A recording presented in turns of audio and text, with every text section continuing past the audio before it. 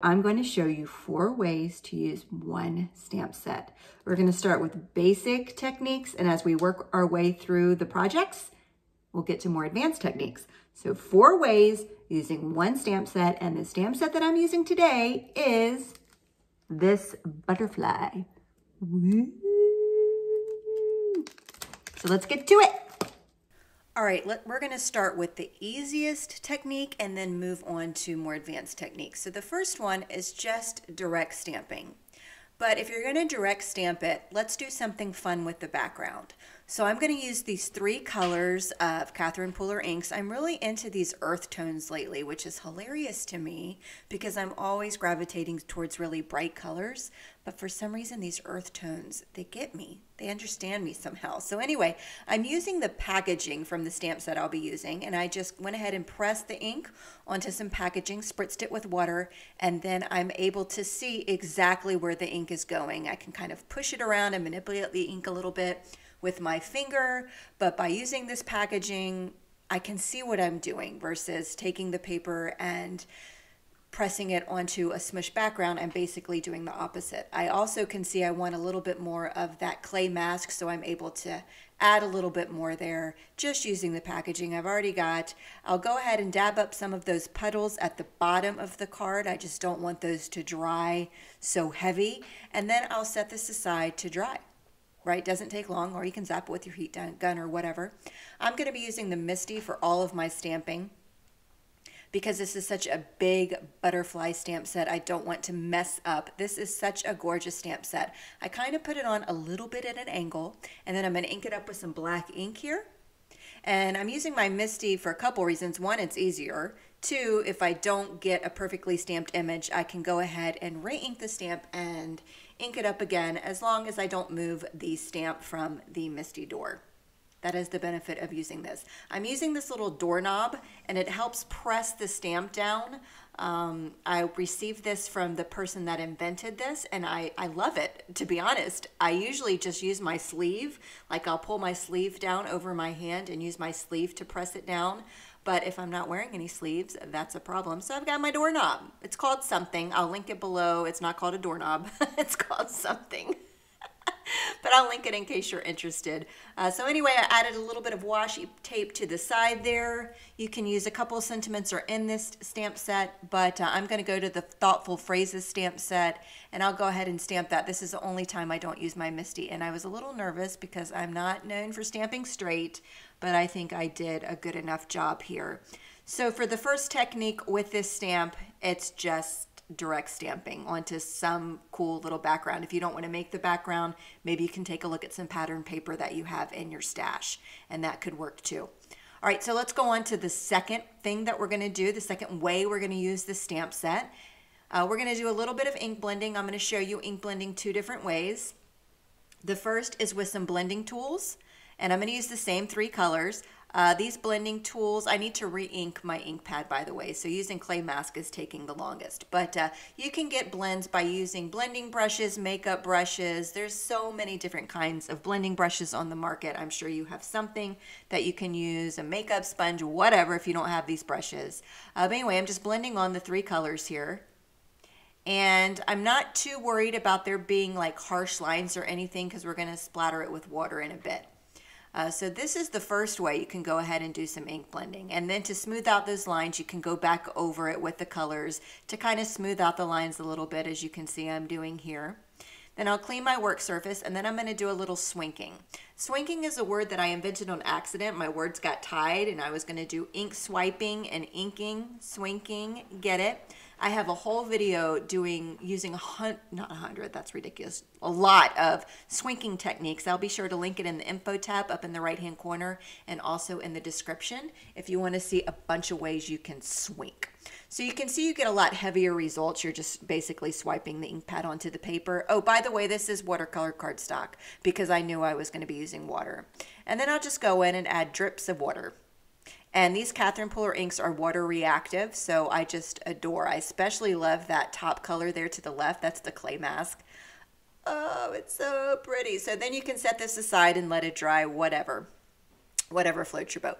Then I'm going to grab my MISTI. This is all dried, by the way. We're good. We're dried. We're rocking and rolling. And I'm going to do a little heat embossing. Now, you don't have to do heat embossing if you want. Again, you can do some just direct stamping. But, you know, I wanted to show 4 different ways of using this stamp set, and each technique being a little bit more advanced than the last. So you could do heat embossing. You could do multiple heat embossing. So you can add a bunch of different embossing powders to the stamp. For this instance, I did use an anti-static tool, and that just helps the embossing powder stick where I want it to stick. You can use some cornstarch or baby powder, maybe in a sock or something if you don't have a tool like that.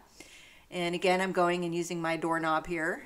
Oh gosh, what is it called? I should have looked that up. It's not called a doorknob, but anyway, I like how it's called. And then I'm going to go in and sprinkle on some embossing powder here. You'll see my little notes. Those are the notes of what we'll be doing in the video today. A little sneak peek. I always use what's around. Sometimes I pull stuff out of the garbage to funnel my embossing powder back in. This is an opaque embossing powder by Seth Apter, and that just means it's going to show up. It's not translucent, so it's not going to settle into the paper. So it's going to be nice and bright, if you will. It's a little copper color. It's kind of cool. So I did, that's the butterfly on this one. And then for the other one, I'm just going to do regular black embossing powder. Now the trick with black embossing powder for me is I don't use black embossing powder.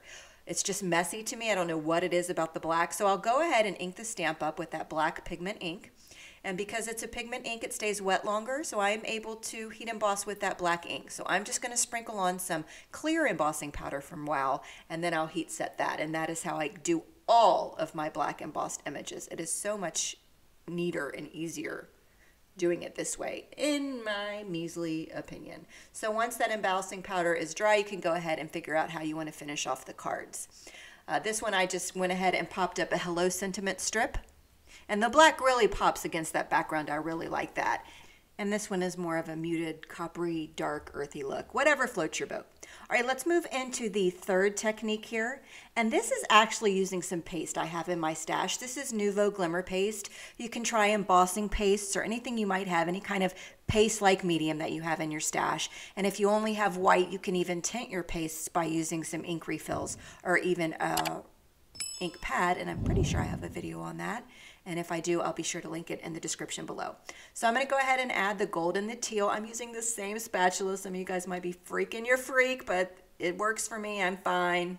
It's all right. And I'm just putting on 2 different colors that I thought would look good. Now these glimmer pastes work really well against dark cardstock. So I've already got my black cardstock in the MISTI.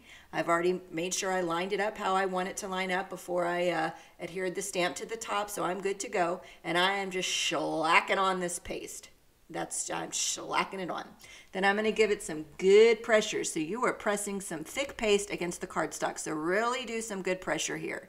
And don't worry, this rinses right off, and I'll show you. So look at that. Look at that. That needed a little instant replay. That is so stinking cool. So I put another piece of black cardstock down just to see if I could get a second print, and a little bit to transfer over. But I'm going to continue. I'm not going to keep that, but I did want to show you can get a very subtle textured butterfly if you went ahead and did that. But I'm going to add in another color. I'm going in with pink. So I'm just shellacking that right over the top. I'm leaving the gold. I'm leaving the turquoise. I'm not doing anything with that. And I just added a little bit more pink. So then I'll go ahead and press that down. And this is absolutely stunning as well. I mean, can you even? This is just, hi, you're pretty. You really are. So then I'm going to go ahead and just swipe a little bit of this pink stuff onto some yellow cardstock. I had no idea if this was going to work. My attempt was to press the butterfly into the paste that was on the yellow cardstock. And I kind of got an impression. It's subtle. It's there if you look for it. I'm going to actually use this yellow card base in a card here in just a second. But I did want to show you it's possible. I like it the other way, but I just wanted to give you a little hee-ho, give you little options here, depending on what of the 3 that you like. So, anywho, glimmer paste. I washed this under warm water. No soap, no nothing. I had an old toothbrush. I just scrubbed the toothbrush over the stamp with warm water, and bada bang, bada boom, it's clean. All right, let's take a look at the cards I made. All right, so here is the teal and pink one. and I just slapped that over the impressed image from the pink. It didn't really show up, so I went ahead and die cut that out with the coordinating die and just glued it down. That's it. So I made use of that, and then here's a look at the first image that I took, and I just went ahead and put a sentiment on that and left that as is. I didn't need to do nothing else. So that moves us on to the fourth way to use this stamp. And I'm going to make a shaker card. You don't see a lot of shaker cards on my channels because shaker cards intimidate me, but I'm going to do it.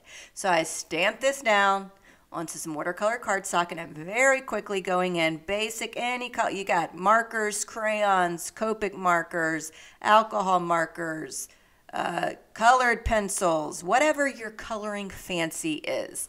I wanted to show you options for the other three techniques that didn't require coloring because not everybody enjoys coloring.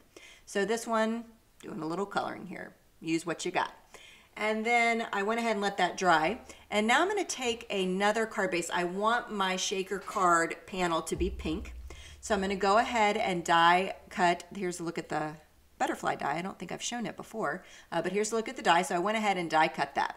It's not lined up or anything. I'm not worried about that yet. I do my shaker cards completely weird. Okay, just letting you know that. So now I'm going to go ahead and glue on a piece of plastic. This is packaging or something. I don't know where it came from. Could be packaging from an old stamp set or something. And I went ahead and glued that down, and then I'm going in with some double-sided tape, and I'm going around the edges of the butterfly on the inside of the card. It's really the back side of this, not the inside. Anyway, so that's what I'm doing. That's all I'm doing. It's not pretty. This side is but ugly. But that's okay. Again, I do my shakers differently, so don't judge me. All right, so once I've got my glue there and the ugly panel staring up at me, this is where I go a little off-road here. So I actually put my sequins on my butterfly and not inside the glue on the right hand side. Most people put their, and in some cases I would, but here I need to make sure I can line my butterfly up with my stamped image. So I am putting the sequins on the butterfly. Less is more, I think, with sequins. You don't want to put so many sequins in they can't move around or they cover up the image, right? I mean, depending on what you've got. For this one, I want my butterfly to show. So I'm just putting a little bit of sequins. I'm just placing them in the open spaces of the butterfly. And this way I can take my panel that has the glue on it, I can line it up and press it down. So I'm basically doing the shaker backwards. Most people put their sequins against the plastic. I did the opposite. So then once that's done, I'm going to go ahead and glue all that down. Look how ugly that is. But nobody's going to see it, don't worry. But anyway, it's so funny what the guts of a shaker card looks like. And then I'll just go ahead and adhere that down to a top folding red card base. And for this, I'm using my magic mug. I found some sentiments in there, and I'm just going to glue it down and bada bang, bada boom, bada bada doo. What? Anyway, so that's that. A shaker card. Look at. The sequins move around. You can see the beautifully colored butterfly. And I also made another one that's got a vellum to it, which I think is pretty cool too. It kind of hides the image a little bit more, but vellum is cool too to use for your shakers. So what did you think? Did you have a favorite? And if butterflies aren't your thing, you can incorporate these techniques into any stamp sets that you have, really. So roll with it. I want to know what you're going to do and if you're going to do anything. Let me know in the comments below. Thanks for joining me. Subscribe, ring the bell, and I'll see you next time.